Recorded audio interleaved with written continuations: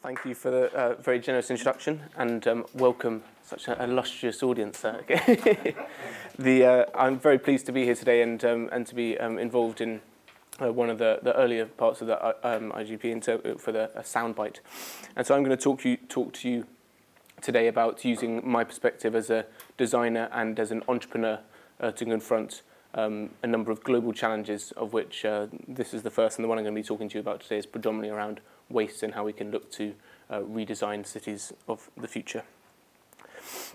So I'm going to start off by introducing kind of setting the scene, and I think it's something that most of us are going to be aware of, which is around the fact that human beings are becoming an urban species, and we're entering a period what I have chosen to call the Poliscene, the age of the city. And the kind of representing the rapid urbanisation that we've seen over the last 50 years and will continue to see over the next 50 years or so. Personally, I've always been fascinated by cities because of their centrality and importance, in both in terms of our civilization and also as hubs of social and economic power. As was mentioned in my introduction, I studied architecture here at London's Bartlett School, and that's where I began thinking seriously about cities for the first time, and particularly around the impact they currently have on us and will increasingly have on humanity as a whole. So during my studies, I worked on a variety of different challenges which are, I think, firstly pertinent to cities and more enhanced by urban living in general. For example, I looked at how an excluded ageing population could live alongside primary school children in a Montessori school in central London, looking at how intergenerational equity and the exchange of skills and values between young and old, and the crossover in terms of sharing, and both in terms of the care needed for both parties and the potential, as I say, exchange of values between those two groups. I looked at how a fictional inhabitant of London in 2050 might retrofit his Victorian townhouse. This is actually in Battersea and Nine Elms, and in response to the paranoia and news outlets warning of foreign incursion, economic crises, climate change, flooding, etc., and terrorism. But most excitingly for me, I began thinking about waste and how we could begin to reimagine urban supply chains. And this final project has eventually morphed into the business I run today, BioBean, which, as was mentioned, is a green energy company that has industrialised the process of turning waste coffee grounds into two advanced biofuel products, both a diesel used for powering urban transport systems and a biomass pellet used for heating buildings, as you can see here. And so this is essentially just talking through the supply chain there.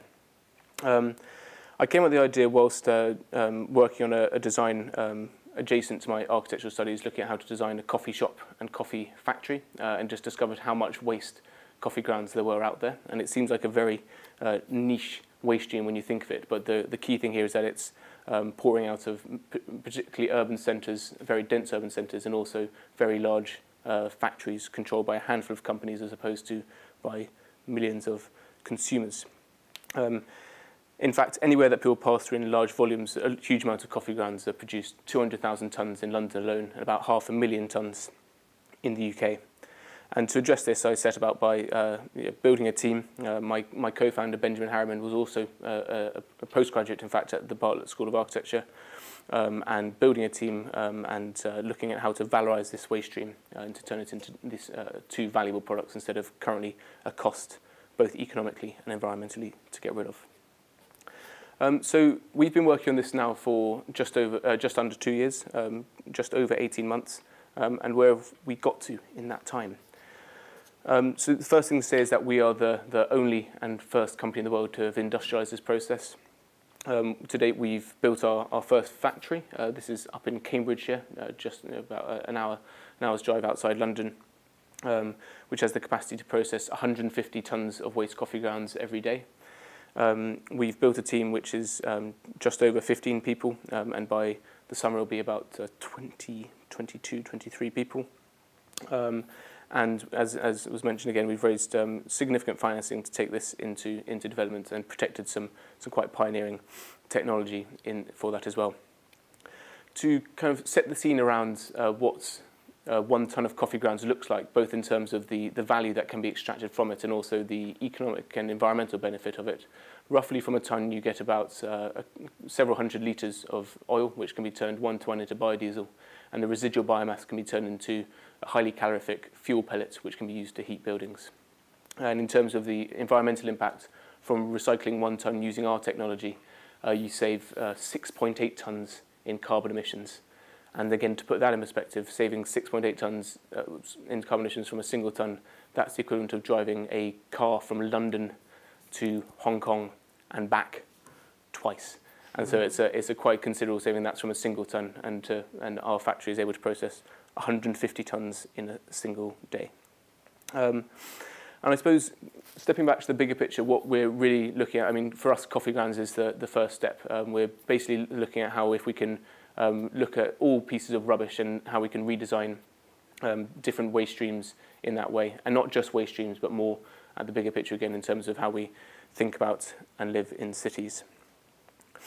And so that's, I guess, my kind of what personally I gained from it. But the main thing, aside from that, I gained from my architectural education at UCL was around the importance and increasing centrality that urban designers will continue to play. And traditionally, or certainly, we were taught that it was a profession, and you would study architecture and then you'd become an architect and design buildings.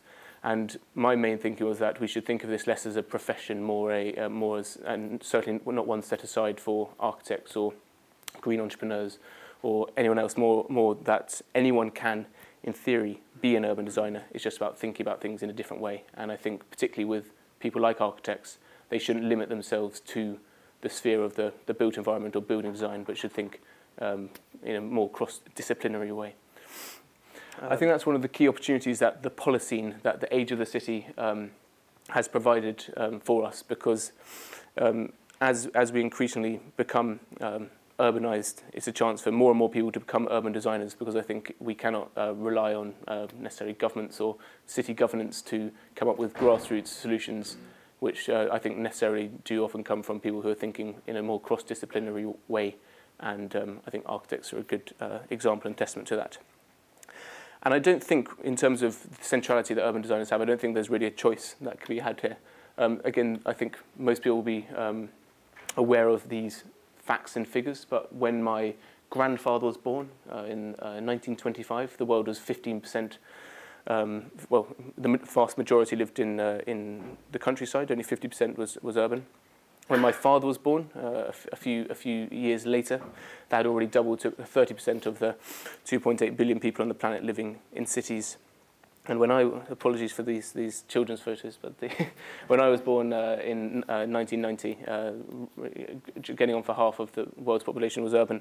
And when I think a lot of certainly UCL students will be in their 60s or 70s, the vast majority of over 75% of the world's nearly 10 billion people will be urban, and that's a absolutely extraordinary situation. For the first time in human history, we've become an urban species, and it's going to have to require a huge amount of innovation and change the way that we think about and design cities, not just from scratch, but also how we can retrofit and incorporate in additional technologies and business models and systems within that. And to put that in perspective again, what a world that's 75% urban actually looks like, that's the equivalent of building a new New York City every single year, not just once, but 7 times every year. So adding an additional 7 New York cities to our planet. And over the next 35 years, that gives us an additional 250 additional very, very dense, large urban areas that are going to be added to the planet. And that just kind of illustrates that situation.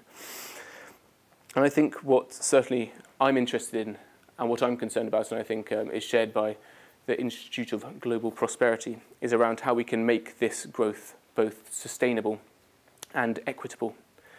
And I think in order to do that, we need to understand the pressures that rapid urbanization we're currently imposing and will continue to impose in coming decades. And a key part of that is that they're not just independent challenges, but they're crucially interconnected. From infrastructure to waste, from mental well-being to housing, from transportation to energy, and from water to our economic prosperity. These are not just global challenges, but uniquely and interconnected urban ones. And it's clear to me that cities need to change, and we can only do that once we begin to understand them. And to give you a small example of that in order to illustrate what I'm talking about with regards to this, traditionally we think of a challenge like climate change as a global problem. In fact, we usually refer to it as global warming. But take the simple fact that roughly 75% of global carbon emissions can be attributed to cities. And of that 75%, a good portion comes from just 35 megacities with populations of over 10 million people. I think that generally politicians, governments, large organizations and corporations would think about global warming very differently indeed. And I think we should probably stop calling it global warming when it's demonstrably an urban challenge and can be solved and focused around cities and city living.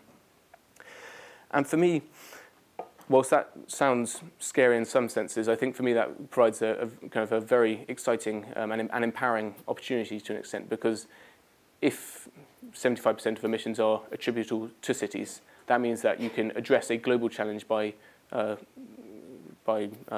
solving a local problem. And so in the Poliscene, in the age of the city, a local solution can have a global impact, but it's about it's about concentrating those ideas, and that's innovation around cities and city living. And so my thinking is basically that we need to have more forward-thinking and design-led solutions that are both practical and idealistic, but that first identify and then address the real-world urban challenges that are going to be facing us all. And if we can successfully do that, I think that urban designers will become one of the most influential groups of the 21st century and responsible for maximising this fantastic opportunity, the Poliscene, the age of the city. And I'm going to talk you through some examples here, because I think some of the solutions are already at our fingertips, with some really exciting examples of urban design happening all over the world. This is a theoretical project, I should add, in Beijing in China, which is a straddling bus, which to lower congestion and pollution and transporting hundreds of people from point A to B at a fraction of a cost, allowing the traffic to funnel underneath it and it slides over the top. There is as a exciting infrastructure project, and that's delivered at a fraction of the cost and with a fraction of emissions of traditional rail or car infrastructure. Or this delivery drone in Chicago, again looking at how you can navigate that city both vertically and horizontally, delivering packages and parcels around the city instead of using, again, a traditional truck solution. Or this, which is a well-known project, certainly amongst architects in the room, which is affordable housing in Santiago in Chile, looking at, again, at how the large slum-dwelling population in South America can step up the economic ladder. And these houses were delivered at a few $1,000s, at a fraction of the cost of traditional housing infrastructure. And again, instead of fitting out all the furnishings beautifully and finished, it's simply providing a concrete shell, putting electricity and water plumbing in, and then allowing, as they move up, as various dwellers move up the economic ladder, they can retrofit it and develop it as they choose to do so. And so, I mean, these are just three examples, but everywhere people are thinking of innovative solutions to match to local conditions. And these are here today. And what I'm trying to suggest with these examples is that solutions to urbanism rarely come from utopian, overly idealistic ideas, but they also need to be tempered very heavily with on-the-ground, practical and design-led solutions that disrupt the status quo and just rethinking these challenges. And if we can shift our basic attitudes to cities, I think they'll become an inevitable thing that we can redesign, and they'll become something that we're very proud of instead of a lot of these challenges that they're throwing up at today. I think the way that we can do that is in how we view them from the start.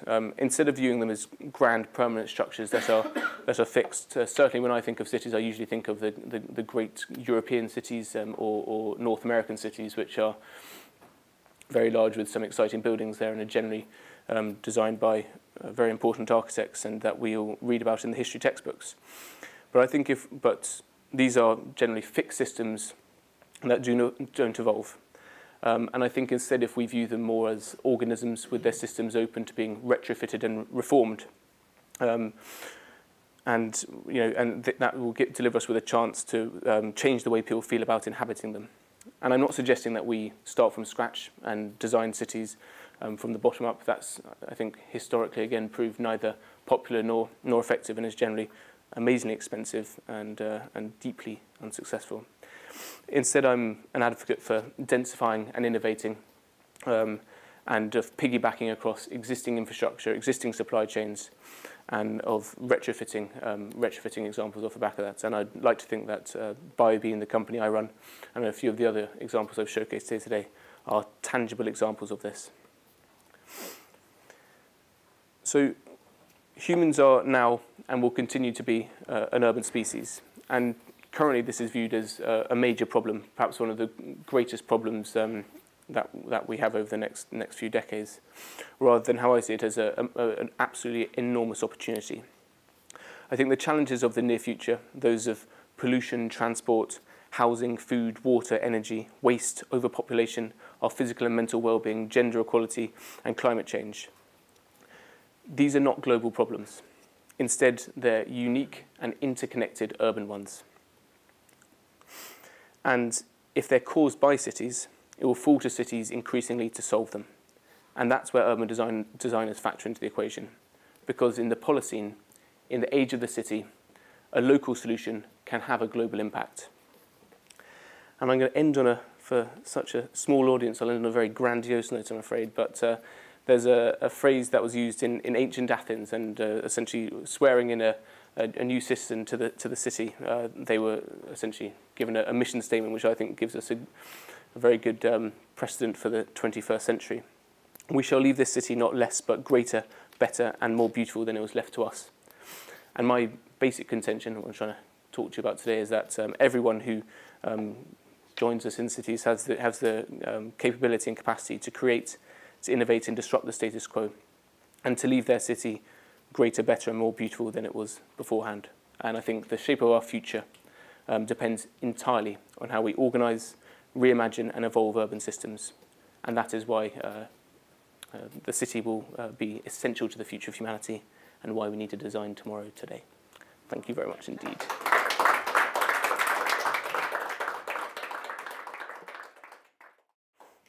Fantastic talk. Well, a fantastic talk.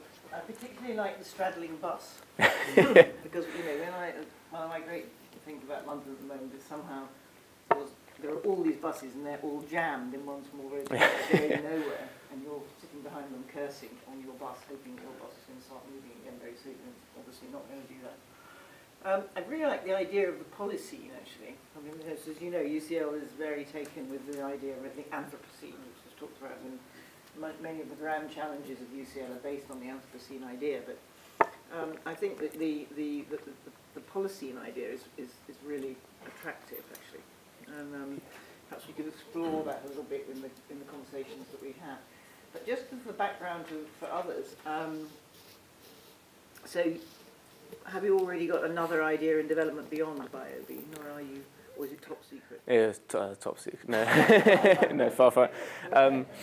I mean, personally, I'm kind of very focused on delivering BioBean for at least the next couple of years, because it's kind of, I guess, the challenge between thinking at the big picture scale and then kind of operationally delivering on the day-to-day.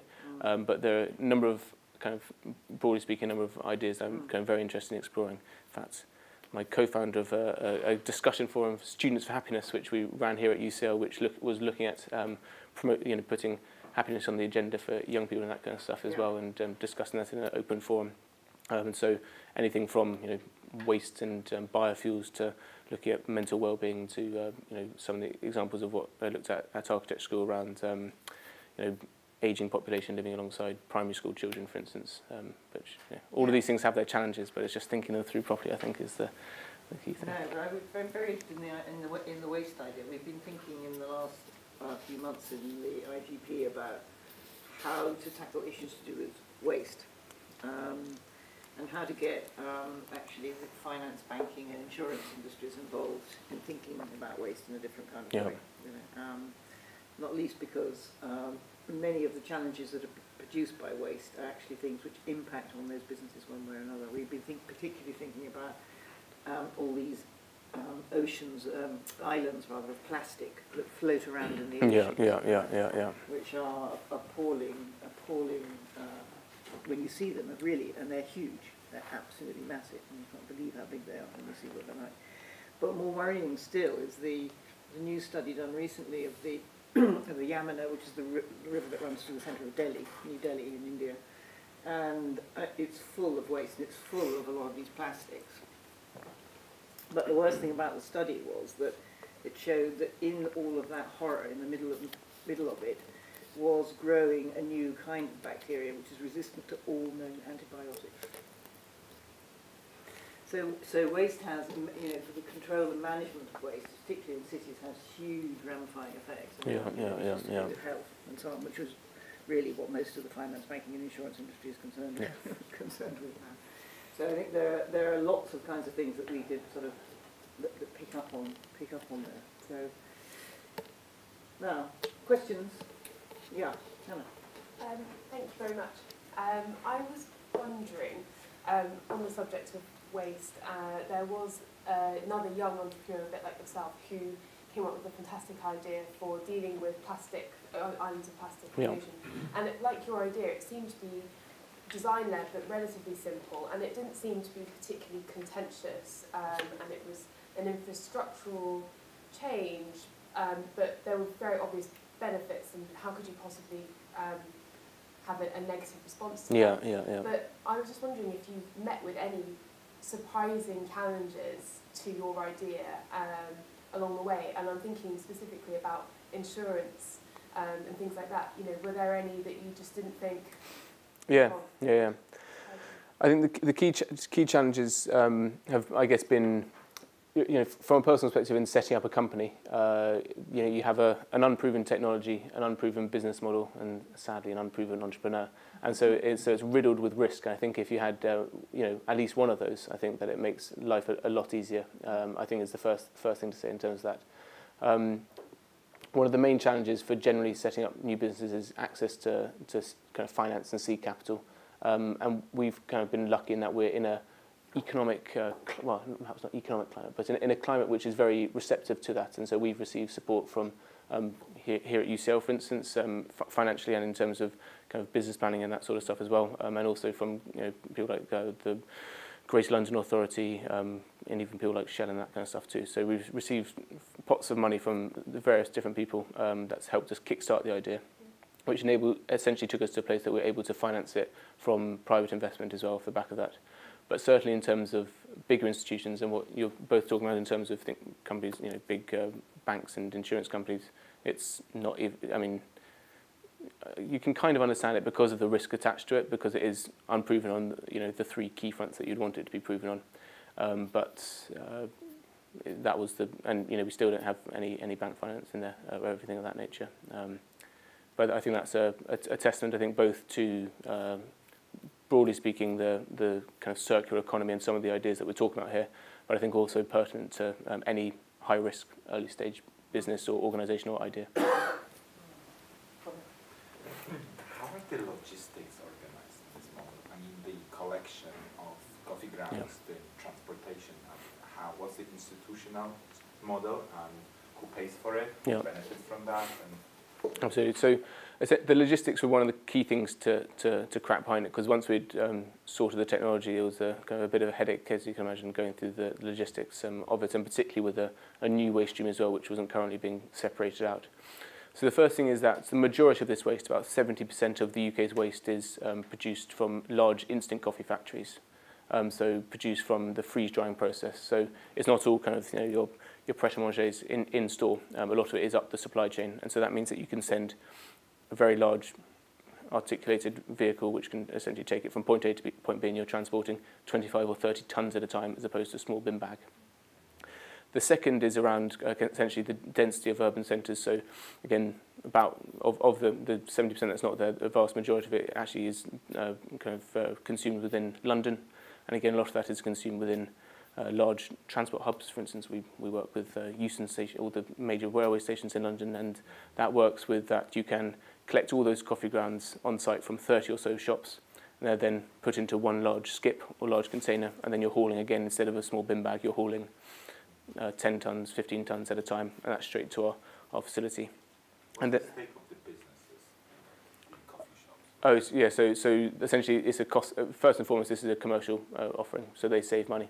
Currently they pay anywhere between 50 and 150 pounds a tonne to get rid of waste coffee grounds, and that's split between the collection gate fee and a landfill or incineration tax. And so they're paying a lot to get rid of it, and essentially we come in, we essentially get paid for the transportation of it, but we don't get paid to actually take the waste. And so it's from our perspective, it's cost neutral. From their perspective, it's a cost saving of about anywhere between 50 and 75%. And then in addition, there are environmental and CSR benefits. But what we found is that I think generally procurement departments are more interested in if they can save a few pounds as opposed to a few tons of carbon. Well, sadly, until they impose a carbon tax properly. And then the third model in terms of logistics is a backhaul model. So with some big chains of coffee companies, you have a few central depots, and they deliver fresh coffee grounds or fresh sandwiches and fresh milk every single day out from central depot and back. And you have an empty vehicle going back. And so instead of having an empty vehicle going back, you collect these heavy, wet coffee grounds, bring back to central depot, and again, you're collecting 20 tons at a time as opposed to small bin bags. And so it was more about kind of understanding. I mean, from my perspective, I knew nothing about waste management or logistics, and certainly nothing about biofuels or anything like that. So it was more about understanding the supply chain and then working out models that you could put in place behind that. In terms of air pollution, do you know if there is an improvement as compared to diesel and petrol? Absolutely, yeah. There's a from using diesel compared to biodiesel. You mean? Yeah. Yeah. So I mean, absolutely. So there's a very good essentially saving of that, and that's split between both using a biodiesel instead of a mineral diesel, and also in terms of the actual valorization of those fuels, in terms of that's not going into a landfill incineration, it's being turned into something good. So there's two aspects to it in terms of that, and the kind of from our life cycle assessment, which we did collaborate with a very large corporate with, who I'm sadly not able to name, but from it you roughly save about 6.8 tons in carbon emissions for every ton of coffee recycled using it. And then roughly that converts to biodiesel compared to mineral diesel, you're saving about 80% in direct emissions in particulate matter. Is it already up and running? And if it is, when did it start and how's it going? And is it sort of expanding? What's the future? Absolutely, yeah. So it is up and running. We currently, so the factory built is able to process 150 tons a day. We currently only process about 25 tons a day. So there's the next year or so is a big ramp-up period for us in terms of simply feedstock and getting the coffee grounds through. And off the back of that, that's essentially the kind of contracts we're negotiating and signed at the moment. In terms of, it's been going for a very short period of time. So I graduated about just under 2 years ago. So it's been essentially since I graduated to now, been working on it. And we've been operational for the last 9 months or so. So it's still kind of very kind of early on within our kind of business cycle, basically. And is it just London, or are you going to? It's not. Yeah, absolutely. It's not just London. So we currently take waste from as far north as Manchester, and in fact we just got a big site that's coming on. All the RBS estate is coming online, so they go up all the way to Edinburgh, places like that as well, and then some of the big coffee factories which are outside London as well. But in terms of our focus, which is more around where the feedstock is, the vast majority of that is in either London or those instant coffee factories. And then Europe? Well, exactly. I have just come back from a tour of the Port of Amsterdam, where is the next logical place probably to set up in the Netherlands. But in terms of our focuses, I guess we have three kind of main opportunities that we could explore further. Which is one is diversity in terms of feedstocks you can put through this. So coffee is one feedstock we've explored, and it's more kind of just how we kind of came up with the idea and started out on it. You can also do similar technologies and process to a variety of different urban or agricultural waste streams that can be valorized using a similar technology. The second is around diversification in terms of end products. So we currently produce a pellet and a biodiesel product, but you can also produce whole host of exciting bits and pieces from waste coffee grounds, which are much lower volume but much higher value. And so those can be used in flavours and fragrances or pharmaceuticals and cosmetic products as well. And then the third is what you're talking about is in terms of geographic expansion, because there's nothing unique about the UK or the London coffee market, so it can be, as effectively, or probably more effectively in the Netherlands, to be honest, and also looking at kind of places in New York and Singapore, where it happens to be. And a follow-up question, if I may, what is the process that you employ to turn the coffee grounds into oil? So was this a well-known process? Did you have to develop it? Absolutely. So it was a combination. Some we have developed in-house, and then some we've either licensed in, and then the third is essentially reappropriating technologies from other industries. So one is from the powders drying industry, which was an industry, again, I didn't even know existed. Another one was from the potash industry, from a big mining company in Canada. And one was from an American university that we licensed. And then others are agricultural drying, products again there. So 3 or 4 different technologies which have been combined and essentially are able to valorize that feedstock. And the specifics we use is essentially an organic solvent, which is recycled using that and essentially allows us to extract the oils from the waste coffee grounds. You said earlier that the future will in many ways depend on the actions of urban innovators, urban designers, and so forth. But my feeling is that it's still quite unusual for students, for example, to really engage in that activity. What do you think that universities and cities could do to promote that kind of engagement? I think having people thinking about it seriously from early on, I think, is a very important part of it, and that's why it's fantastic to have new organisations such as this to be promoting that and thinking about that.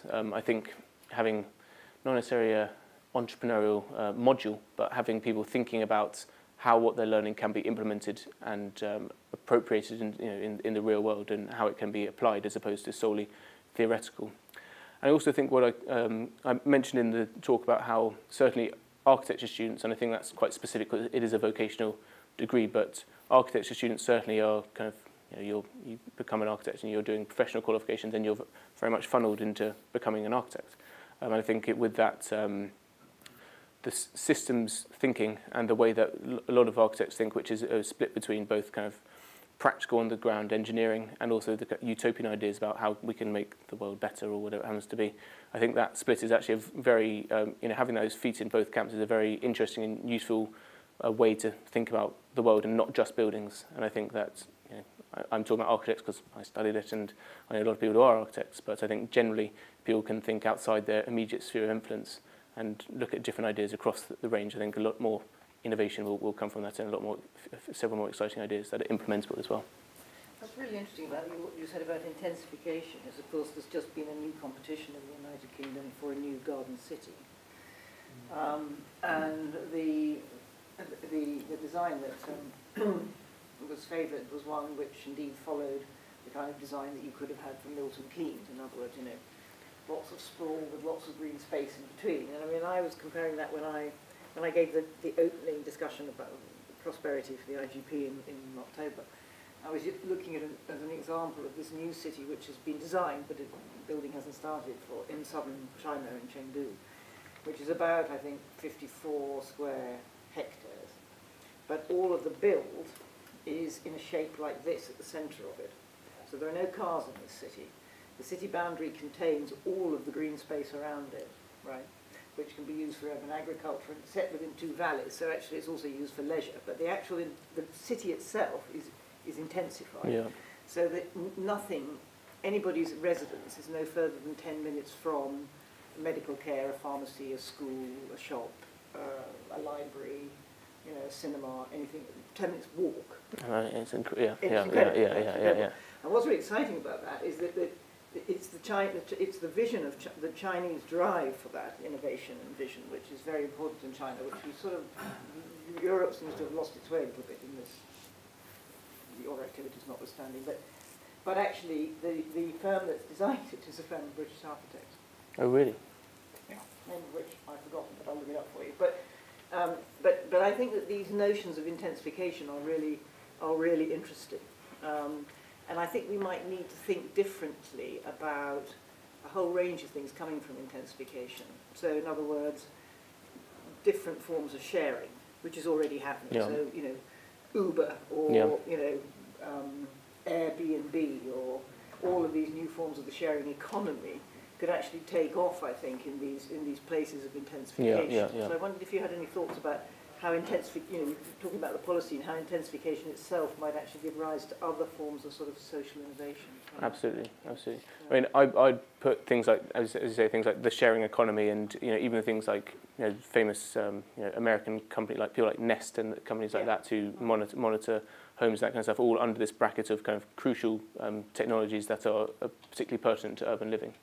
And in terms of densification, it's seriously interesting because there's also a direct correlation between the density of cities and the you know, the lower carbon emissions within cities. And so in terms of thinking of these as interconnected challenges, there is, you know, I'm just talking about climate change because it's one I know slightly better than the others, but there's a very strong correlation between, you know, density of cities, because there's a nice quote which is, you know, the journey with the fewest emissions is the one you never have to make. So if everyone is, you know, you can talk a lot about low carbon vehicles and how exciting the Tesla Model S is or whatever it happens to be, but if you don't have to get in a Tesla because you're 10 minutes walk from, you know, wherever it happens to be, then that's the kind of obvious solution. And looking at kind of both vertical and horizontal mobility, which is something that I think rightly to an extent, because there's obviously a piece around preservation as well within how we think about cities, but having height restrictions in certain places has positive aspects, but also negative in terms of having lack of density within that. Yes, and that was very interesting because presumably the case you were using there was Alejandro Aravena for the Chile example. Yeah, yeah, exactly. And you know what's very interesting about that is that when he had to house that 100 families on a square hectare, or half a square hectare, you know, building up was an option, except the families didn't want to do that because they wanted to have ability to spread out. Yeah. So the actual solution was very, very innovative.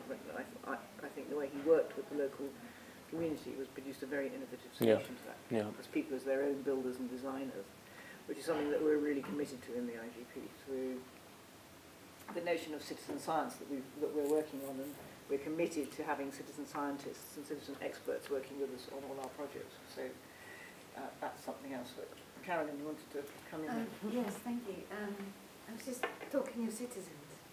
There are two things that come to mind in your presentation. One is, would you be able to involve the general public in recycling their coffee waste, and maybe through local councils, because at the moment we all recycle our food waste, but it all goes into one bag. Yeah, yeah. Have you thought about involving citizens in that? Because I think more and more are using, you know, fresh coffee at home. Of course, those who use those pods are already. Yeah, absolutely. Yeah. And it just makes me think about also this whole process of urbanisation throughout the world. It seems unstoppable. And then, of course, the big question mark is, how do we produce enough food? And if we're thinking about urban design, also how to create the possibility for more and more urban citizens to be food producers. Yeah. To have their access to allotments or small pieces of land, or just even put more of their gardens over to food production. Yeah, yeah. Is that something you've thought about as well? It is. I mean, the challenge kind of, I guess, with that, and I think that a lot of people who are involved in more, I guess, a grassroots level is around, I guess, scale and also standardization, which are both kind of, in some ways, kind of have very negative connotations in terms of, you know, what from a more idealistic perspective in terms of how we could and should live. But I think in terms of the economy we've developed is kind of one of, as again, is one of immediacy. You want to be able to go to Tesco's at 3 o'clock in the morning and get a fruit which won't grow for another 6 months in your country, if it ever did, and you want to be able to get it from, you know, it's grown in Singapore, you know, you get it over it or wherever it happens to be. And so I think that immediacy is something that I don't think that an urban population is going to be willing to compromise on. And so I think there's a piece around I think it's around, I think the key is about scale. And so from our perspective with BioBean, it's been something that we do have ambitions to do, and it's more about working with from a grassroots level to influence the larger coffee companies, but certainly from a perspective of actually collecting from homes or consolidating it. I'm a big fan, for instance, of actually them using those coffee grounds on their garden or whatever it happens to be for composting or to grow vegetables off, whatever it happens to be. But there are, I guess, smaller scale solutions which are applicable to things like that. I didn't really answer your question very well, but I think there are a lot of challenges that come with that. But I do think that if we're going to have solutions which are kind of implementable for the many and a population which is 15, 20 million people in a single city or more, I think it would be excellent to have small gardens that everyone can tend to. But with the point around density and stuff as well, it could be a challenge. But I think it's something that we should think about much more seriously. There are these very interesting guys at MIT. One of them's called Caleb Harper, who are sort of busy trying to invent things like, can you grow an aubergine on your shirt cuff and all that sort of stuff, because that's what they do at MIT. Yeah. But one of the things that they're really interested in is vertical growing for urban production, and what kind of surfaces that will grow off, and how will you harvest your grapes if you have to lead out the 34th floor window to do it. Absolutely. I'm not quite sure how that's going to work, or what the technical side of it very. But I think that part of the answer, I think, to Carolyn's question is possibly that in these very intense cities of the future, we're going to have different things working at different levels. So in a way, there won't be one solution for coffee grounds. There must be many. Absolutely. Of which BioBean, is a large-scale one that can be intensified, but others will be doing other things at different sorts of levels. And I think that's probably the case for waste itself, because actually recycling is the one thing in the life of London that is, and indeed in the life of a city like Cambridge, which has actually ruined the life of the city. Absolutely ruined. So if you're fine, if you're a certain kind of standard of living, but if you go into any of the blocks in London, which are now social housing, of course rubbish is only collected once a week anyway. Recycling is almost never collected. So all the stairwells and all the corridors are full of rubbish. It's been the effect of recycling. So it doesn't have to be that way, but that's been the effect. Yeah. If you go out onto the city of Cambridge, this is a city, a very small city with a lot of Victorian housing. Most houses, you open the front door and go straight into a front room with a very small garden in front of it. Those gardens don't really exist, so it's the pavement. So now on the pavement, every house has a massive wheelie bin, this tall and this wide, because that rubbish is, so one for the garden, one for the wet waste, and one for the pavement, whatever, and they're only collected once a fortnight. Yeah. So all of the pavements of the city of Cambridge now have 3 large bins standing on. And the city of Cambridge seems to think that this is an excellent solution. It's only an excellent solution because they now only collect the rubbish once a fortnight. Because it's exactly 1/14 of the cost of collecting it every day. Well, so clever tender process by a big company. Very clever tender process, very clever, and those kinds of things I think are quite difficult to sort out in the scaling up. Absolutely. You can end up in a quite a difficult logjam with that kind of stuff.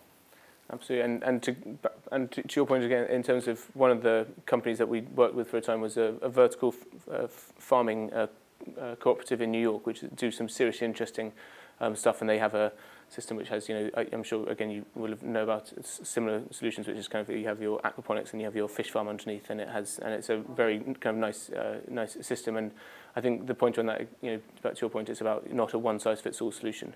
And not just to recycling, but to think energy again as well is a good example, or to well-being and all those different challenges. But I think the danger with thinking about something like urban farming is that we think that we can replace traditional farming with urban farming, which I don't think could happen. You can have more urban farming in cities, but it will, in terms of if you can have a population of millions and millions of people living in cities, and the amount of land that actually needs to take up that, and particularly if you want a quality of life that is even vaguely resembling what we have today. I think that's a major challenge, or unless something new happens that will change that. I'm afraid we're going to have to stop, so he has to do this massive corridor.